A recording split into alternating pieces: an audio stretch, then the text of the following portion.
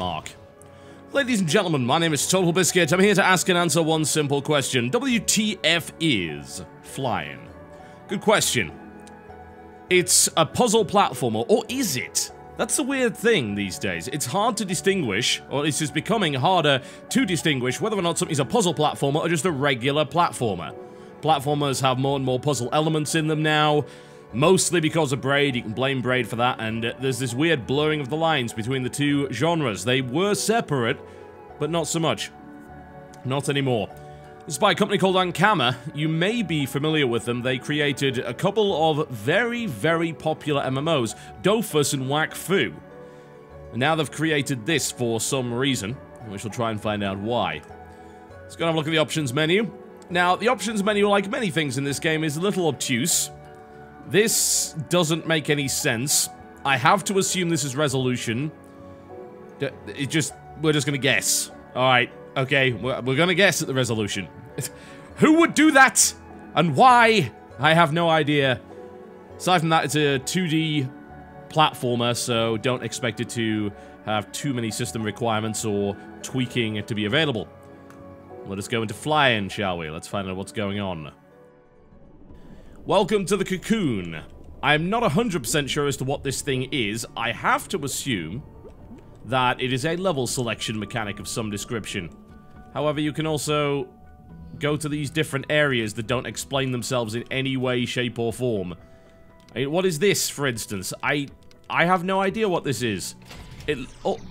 I unlocked something, I think, but I don't know what the thing... Oh, is it art? Alright, I guess it's art. Alright, so I unlocked some art. Fine, now I know what this is. As I said before, this game does a really incredibly bad job of explaining itself. It's so bad at it, it's not even funny. I don't know why, but the game gives you these sort of abstract hints as to what's going on. Like the Cocoon, for instance. It doesn't tell you what this is at all. You can select it from the menu, but you don't go into it initially. So when you load back into the game, you load into the Cocoon, and I assume it's your kind of hub area, and it's some kind of level selection screen.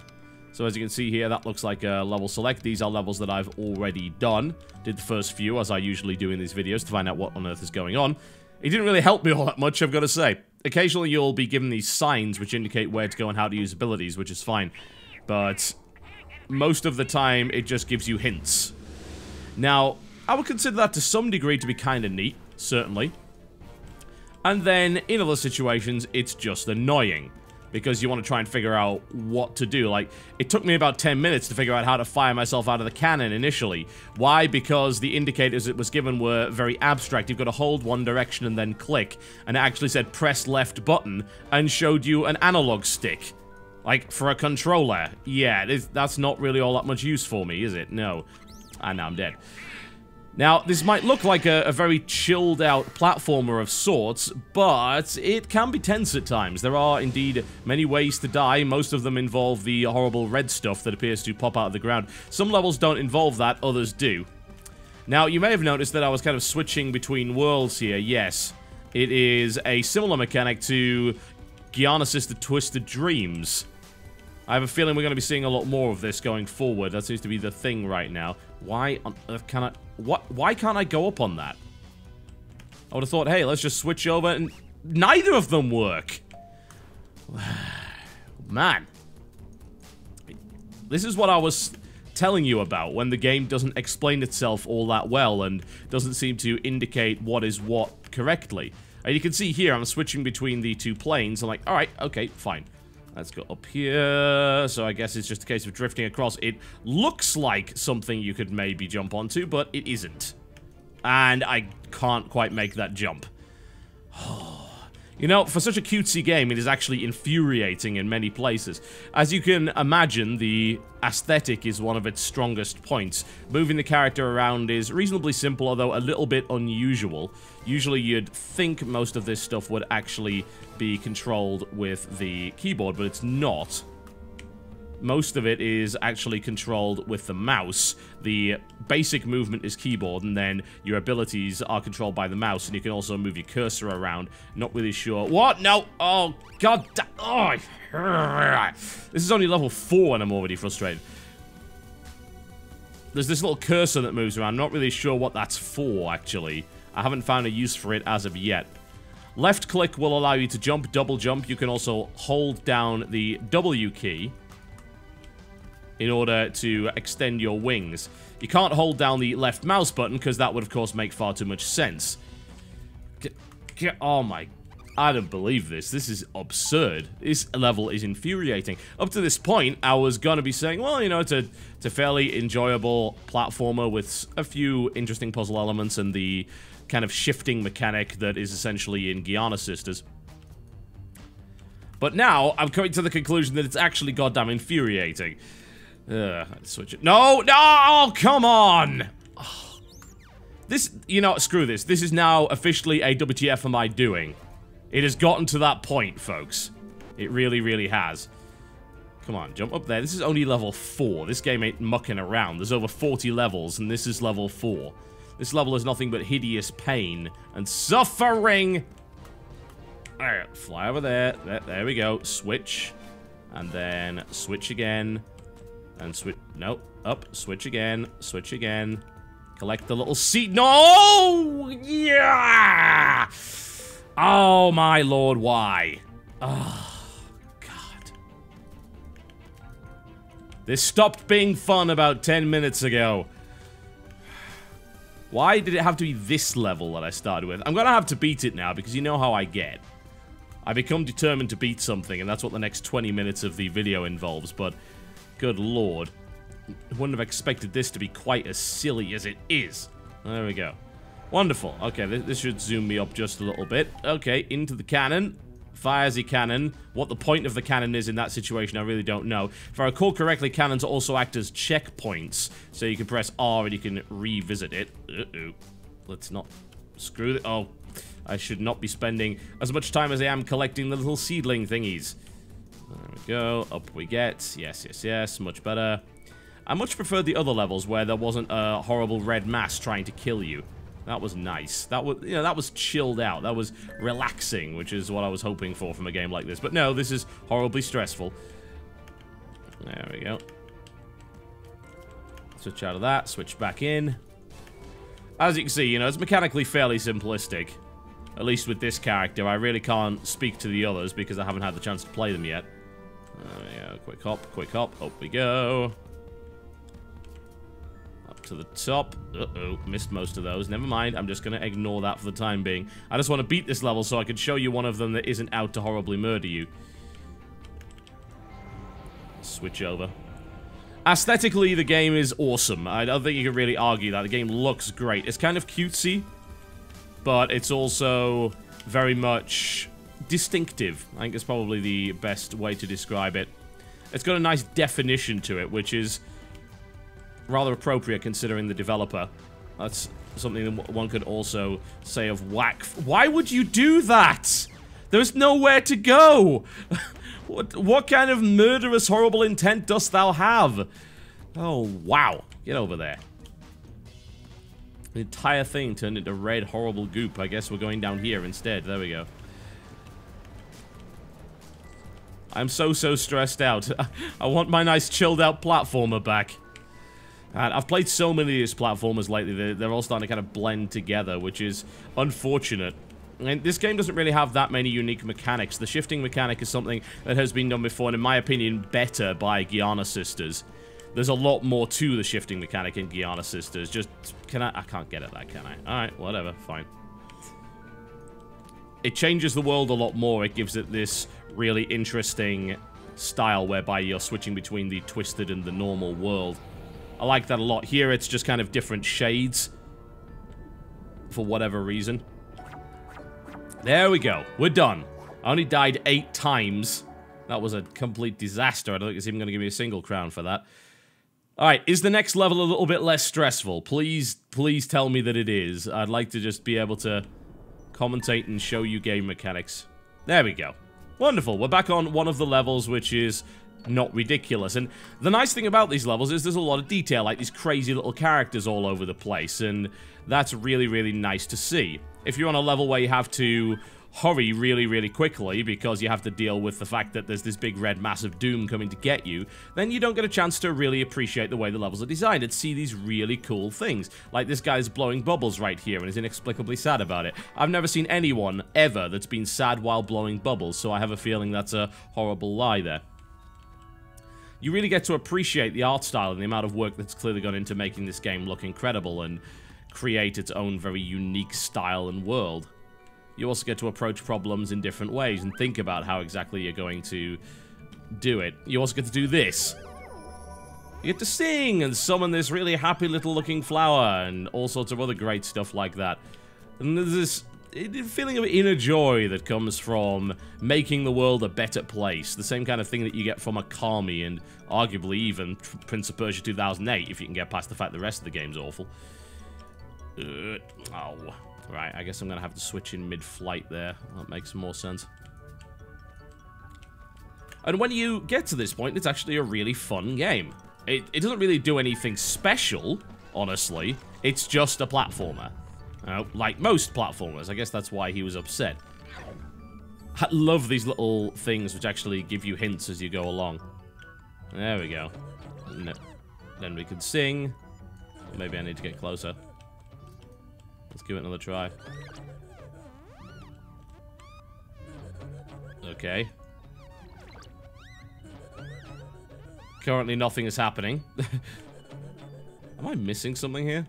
Like, hey, press space and sing. I'd love to, but it's not doing anything. As to why? Couldn't tell you.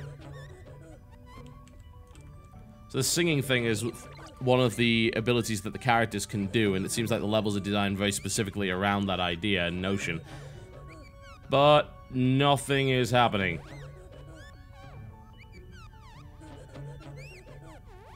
It's like I said, just sing in this area, but nope. Well, I don't even know, and unfortunately I think that probably means I'm gonna get stuck in this area, doesn't it? That's how things tend to go when you have absurdly obtuse mechanics going on. Get up there. No, can't get up there either. Well, I don't know what's happening, because this doesn't work. Press the right button. I am pressing the right button. Do I have to press the right button here?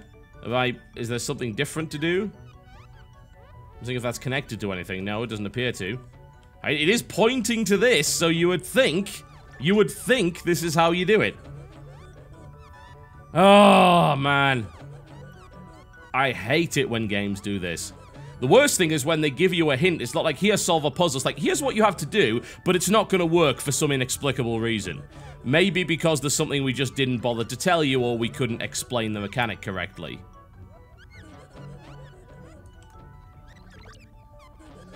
Nothing is happening. Great. Well, I guess that pretty much ends that, doesn't it? Let's go back to the cocoon, and I can show you one of the earlier levels, so I can at least talk a little bit more about this game. I am infuriated by elements like that. No doubt someone in the comments will have figured it out, but at the end of the day, I'm the one playing the game right here, and it's difficult for me to figure out exactly what it wants me to do. Damned if I can. Let's go on this level.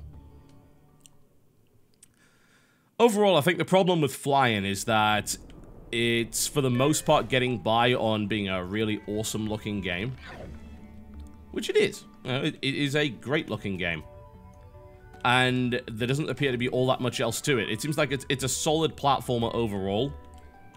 It doesn't really have a gimmick per se. The switching mechanic is not particularly new either.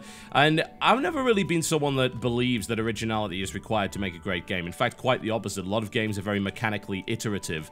And it's important that they are, because game mechanics are a little bit difficult to get right, and we need evolution on game mechanics. It's not like a movie where you're telling a story and then you don't want to see the same story over and over again. You can have a different story and yet identical game mechanics, and the game mechanics are what allow you to convey the story in an enjoyable manner. If you don't have good game mechanics, then it doesn't matter how good your story is, chances are people are going to absolutely hate your game, which is not exactly ideal, is it? No, it is not. In this case, it's a competent platformer with a really awesome graphics style. I'm not really seeing anything that blows me away, and I'm coming across elements that are rather frustrating. Some might argue that the let's just call it the raising lava mechanic. The way that those levels are designed is actually an enjoyable way of doing things, and it really spices up the action. Some of these levels are very relaxed, focused on finding your way across and navigating while collecting all of the little seedlings, and then some would argue that the others are very much kind of panic levels. They're action-based. You've got to be really, really quick, and it requires twitch skill more so than anything else. And yeah, I mean, I would kind of argue that that's true. It's just they're at odds with the way the rest of the game is actually presented, both mechanically and aesthetically. You've got this game which is very relaxing. It's got relaxing music, really great ambient visuals. This whole pastel color thing going on is absolutely wonderful, and I love how clean the visuals are as well. They've got just this amazing definition to them. And yeah, I've screwed this up. I remember how you get all of those. You've actually not got to use your double jump before you go down there. Then you can glide, and then what you do is you double jump and you can grab everything, and then just press R to reset to the cannon, which I believe you can actually do without penalty. Can you? Yep, seems like you can. Doesn't appear to be any penalty to resetting to the cannon whatsoever. So that's the thing. If you were looking at this game, you'd probably be saying, oh, you know, casual, chill out, really nice ambient platformer. And for the most part, you'd be right, until, of course, the game throws one of those hectic, horrible lava sequences at you, and you get ridiculously frustrated by it. Non-ideal. As I pointed out earlier, one of the other things the game really doesn't do well is actually explaining itself. It doesn't really explain what the cocoon is. Most of the mechanics are explained to a reasonable degree. Some of them are done in a roundabout way. They refuse to directly tell you what everything does, and the game doesn't actually have a manual either, so there are times when you get horribly confused, as I demonstrated earlier. One way or the other, it's a nice looking game. I don't think it really does anything astonishingly well. It's definitely competent in almost all areas, and it is graphically very impressive. Maybe it's the kind of thing that interests you. I was hoping for more, I think. When I saw the trailer, I was really intrigued by it, but it's just a platformer, really. And for a lot of people, that's going to be enough. But for me, I was perhaps hoping for something a little bit more interesting. And if we were going to stick with the whole chilled out ambient nature, I would have rather not had the heart attacks in certain levels.